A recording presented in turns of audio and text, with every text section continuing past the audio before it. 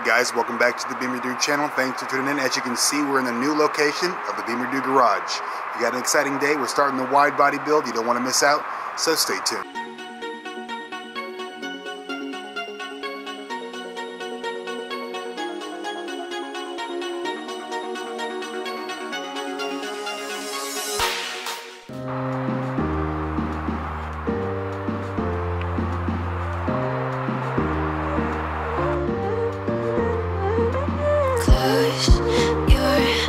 Alright guys, so if you've been watching my channel, you know that we're doing the wide body build, the Pandem Rocket Bunny style kit on the E36 M3.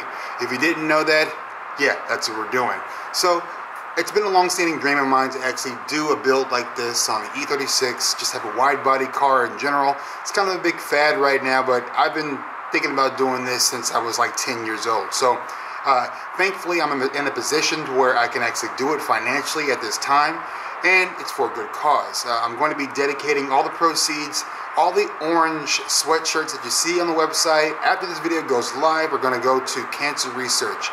I recently lost my father to cancer, and this is somewhat of a project that I wanted to try to basically share with him. Didn't really get a chance to. So make sure you guys go out and pick up an orange hoodie from the Bimmer Automotive Garage.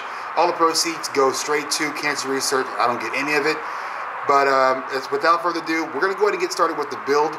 We do have a friend coming over a little bit later. It's my good friend Alex. He has a YouTube as well. He has a really awesome, really unique E36 convertible, turbo convertible. He's going to be coming. He's going to be doing a little bit of filming for me. Once he gets here, he'll be here about 45, 50 minutes. So I'll hand the camera over to him.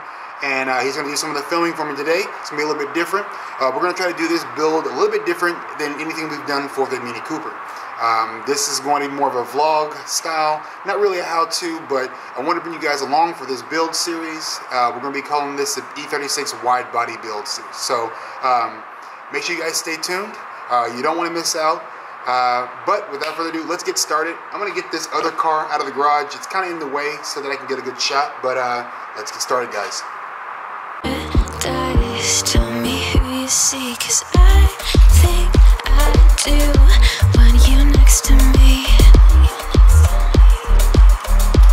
You next to me, but does this work? 'Cause I can't get to you. I like the chase, and I know you do. So what I'm doing here is pretty simple. I have the body kit actually attached to the car. I'm taping up to the area that I'm going to be tracing.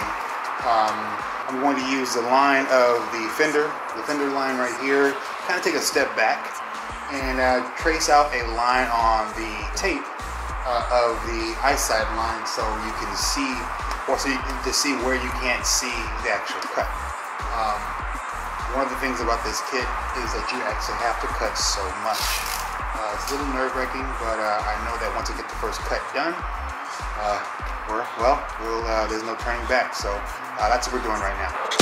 Paradise, tell me who you see, 'cause I think I know what you mean to me. What you mean to me, but does this work? Only 'cause we never say what we think. Waiting for the perfect way. Time zone speak. Got me on delay. 'Cause I crossed a million seas. Would you do that for me?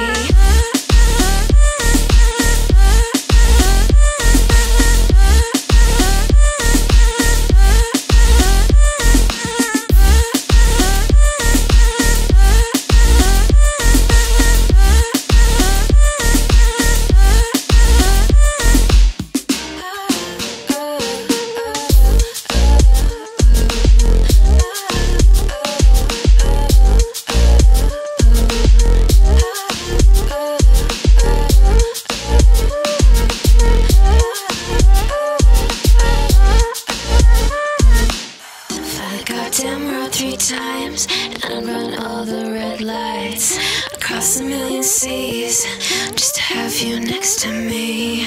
Paris and Tokyo, I go where I have to go. Screw geography, but would you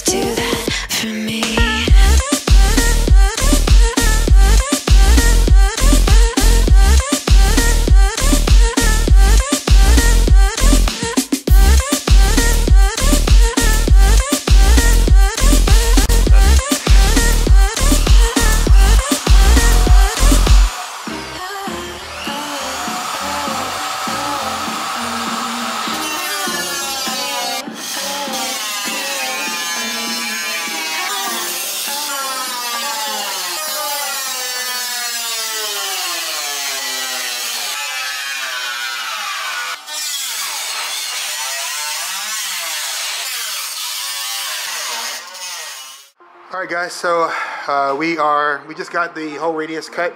I used the angle grinder. The body saw didn't really do that great. Don't really know. Maybe it was just by design, but it just didn't seem to have enough bite. So I cut the rest with the angle grinder, as you guys saw.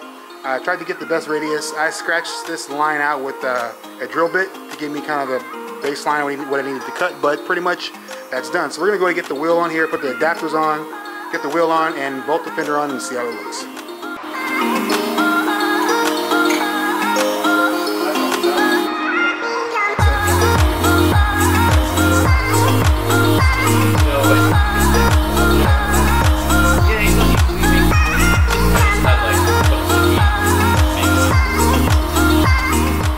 So we got the other side all mounted up. I'm not going to show you guys that right now. I'm going to make you guys wait until the end, so I apologize. If you want to skip to the end of the video, I'll leave the time, the exact time where that is right here. And you can go there and see the video for that if you don't want to stick around for the end. So we're going to go ahead and radius cut this right here. I've already trimmed it out. I've scratched it here on top of the tape. We're going to cut that out, and hopefully that's enough. I am really concerned about how much material I actually have to cut, so a little nerve-wracked, but I already cut the front, so might as well be cutting the rear. So let's get to it.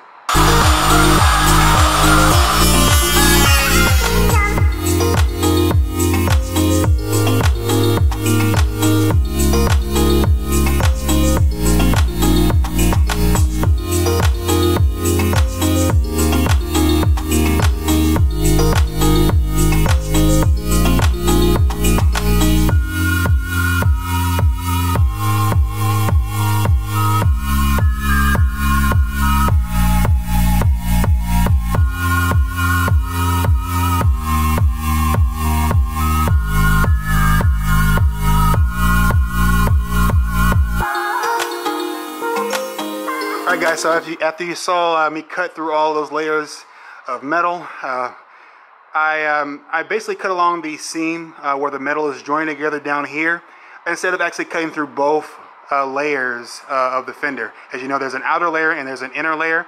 I basically cut a radius around the outside, a radius around the fender line, and I should be able to literally pull on this sheet metal here, tug it out, and we should be pretty good because the sheet metals are very close between the two for the outer layer and the inner layer. I'm not going to be doing any welding today, but the plan is to weld, to seam weld the seam that's open all the way around here. So let's get this pulled off of here, see how it looks, and we can go from there.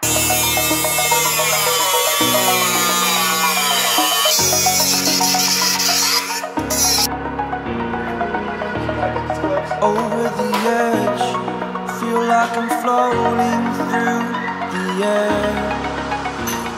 Alright guys, so I know this looks like a hot mess, but let me explain what's going on here.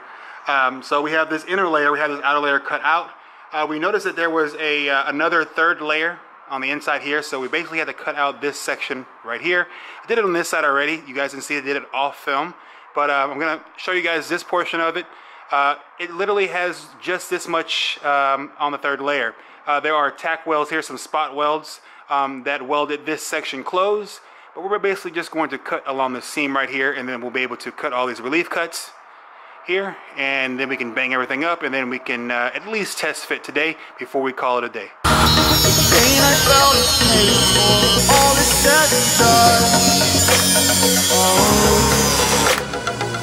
I am restricted, fixed upon the web. I need to kick the habit that my mind is breathing in. Break out, I've got to see. Spent all my life holding all of it closely. I played it innocent, a feel of discontent. I'm finally facing it all. Can this go up? Oh, yeah, that was super easy. So I'm going to twist it this way. Come up, yeah. I think that many cuts was proper, because I don't have to go too much.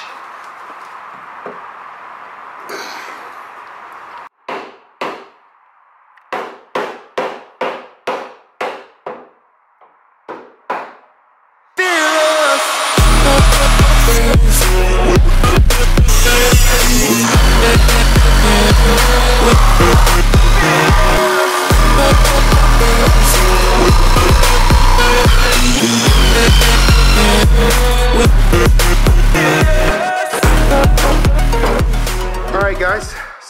as you just saw, we just really jacked this fender up here. I cut the relief cuts in such a way that I could actually bump it up, and it actually meets the new fender line, the radius here. This is actually really good because instead of actually cutting this excess off, which most of the people that actually do wide bodies actually do, they actually take a cutting wheel to these extra excess pieces and then tack weld the spaces together. Instead of doing that, I'm actually considering leaving this on here and creating a new outer fender with sheet metal to kind of match the over fender and match it to that radius there. So I know it sounds a little crazy, sounds a little out there, but just trust me on this. This is going to turn out good because there are going to be some areas that are a little bit exposed, and you know, we basically we're trying to cover those areas up. So we're going to get the wheel test fit on here. Go ahead and get the fender mounted, so we can go ahead and finish the video up.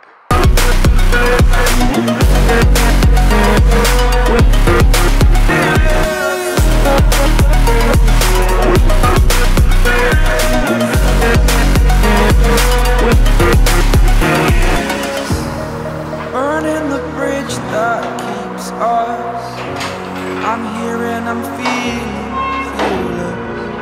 exaggerated, that's what you us. Alright guys, so after you saw that, it took about 6 hours, give or take an hour or two.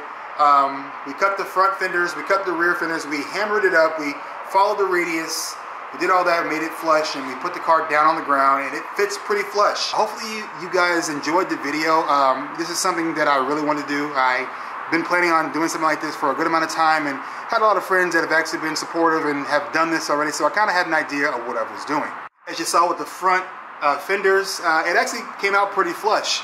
I have a little bit of an issue. My lug nuts are a little bit too long. They're actually hitting the back of the hub, so when the wheel spins, you hear kind of a clicking noise. So I'll address that. The car's not going anywhere, so that'll be okay for now. We'll work on the other side at a later date. And with the rears here, you can actually see slightly on the inside of the fender well, on the inside of here, there is an open space, but that will be taken care of. I'm going to be coming up with some type of fender liner to kind of go on the inside to kind of cover that up. Right now, the spring is as low as it can go, so I'll probably figure something out. I might keep this height, I might actually space it out a little bit more, but all in all, I like the finished product. So guys, thank you guys for watching the Bimmer channel. I hope you like this build series. I'm going to be stretching this out for a little bit. I'm not going to make it too long, but as you saw, this took about 6 hours to do, and I don't really have another 6 hours to work on this. So give this video a thumbs up if you like the video. Give me a thumbs down if you dislike it. And if you give me a thumbs down, please go down to the description down below and leave me a comment and tell me why.